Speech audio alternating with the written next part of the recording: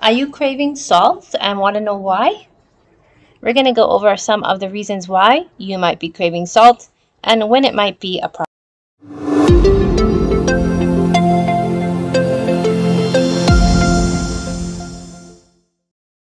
According to the American Heart Association, your body only needs about 1/4 of a teaspoon of salt a day. And most of us get well over our amount of salt and have even more. So why do you still crave salt? One of the most common reasons is because of dehydration. So you're not getting enough water. And when you're dehydrated, this can cause the sodium levels in your blood to be too high or too low. And at this point, you're going to be craving salt. How do you know if you're dehydrated? Well, your body gives you lots of different signs if you're dehydrated. Some of them could be you get cold or clammy skin, dizziness, of course feeling thirsty, headaches, your heart rate might be changing. Sometimes you get muscle cramps or spasms, and you might feel more tired. So these are some symptoms of being dehydrated. So drinking more water might be enough to help to curb your salt cravings. If you're dehydrated because you were sick and not getting enough fluids, or maybe you've been exercising a lot, so sweating a lot, you also need to make sure that it's not just plain water you're getting, but electrolytes. So you can get electrolytes by drinking coconut water, or of course electrolyte solution that you can buy. And there's a lot of drinks out there to make sure that you're getting your electrolytes. Another reason you might be craving salt is because you're stressed. When you're stressed, you want to feel better. So when you're under those conditions, your hypothalamus will release more dopamine when you eat more salt. So you will feel happy and less stressed. So this is one of the reasons that you crave salt when you're stressed. Do you get a lot of migraines or headaches? This might be causing you to crave more salty foods. The reason why is because it helps to alleviate the pain in some people if they eat these kinds of foods, and helps their headaches to go away or get better. And sometimes you get headaches because you eat a lot of junk and then you start to eat healthy food. You're having people call withdrawals. And withdrawal symptoms sometimes can cause headaches. And to get rid of that, then we eat again our salty or sweet foods to get rid of these headaches. So when you're eating a salty food, you need to kind of be careful. And if you feel like you're getting relief from eating salt, from headaches, then maybe you're going through withdrawal symptoms and you need to just hang on there and avoid those processed foods a little bit longer. And the headaches will go away without you having to go back to eating salt or sweet. There are some ailments that are affected by salt, one of them being cystic fibrosis, and they usually have a chloride imbalance, which causes more sodium loss through your sweat. So then it would make you feel you need to eat more salt.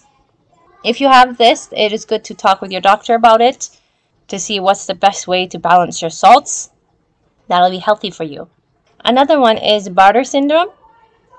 People with this cannot reabsorb the sodium. So a lot of times their sodium just goes right through their body. And so then of course you'll want to eat more salt. The last ailment that might be causing you to have more salt cravings is Addison disease. This disease affects your adrenal glands and your hormones that are produced by the kidneys. And if these hormone levels are not correct, your body will start to crave more sodium. Some symptoms that occur when you have these diseases is you're always tired, or you get a lot of dizzy or fainting spells, low blood pressure. So it's best to talk with your doctor if you think that maybe you have one of these diseases or ailments that we talked about, to make sure, because if you're having chronic salt cravings, it's not just temporary. You're having this all the time, it might be one of these ailments. One of the most common reasons for people craving salt is you're bored.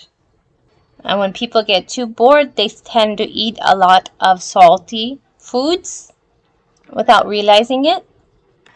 So you eat when you're not really hungry and you crave salty things a lot. It might be because you're just bored. Two more basic causes of wanting and craving salty foods is you sweat a lot. So a lot of sweat, you'll lose your electrolytes and salts through your sweat, and that will make you crave to have more salty foods. So if this happens to you, you want to make sure that you're drinking more electrolyte enhanced drinks instead of just taking some salt, because usually you're losing more than just salt. And the last reason is PMS. When women go through PMS, it usually changes their hormones a lot. This may increase the cravings for salt. So how do you know if you have too much salt? Well, some symptoms would be you have an increased amount of thirst, you have swollen feet or hands, you get headaches, and you have a rise in your blood pressure. These are some of the basic symptoms you might get if you have too much salt.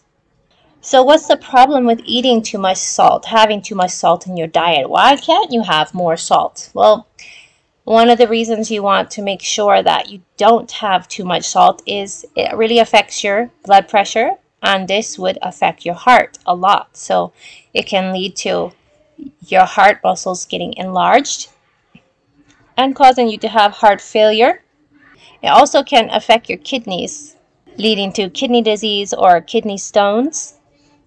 So you want to make sure that you do not overdo it with having too much salt. If your salt addiction is only temporary, it's not chronic, it's easier to fix. If you have chronic salt cravings, you need to go check with your doctor to see if you have any one of these ailments that we talked about. If it's not chronic, then these are some things that you can do. First, you should try to limit processed foods because they all contain large amounts of sodium.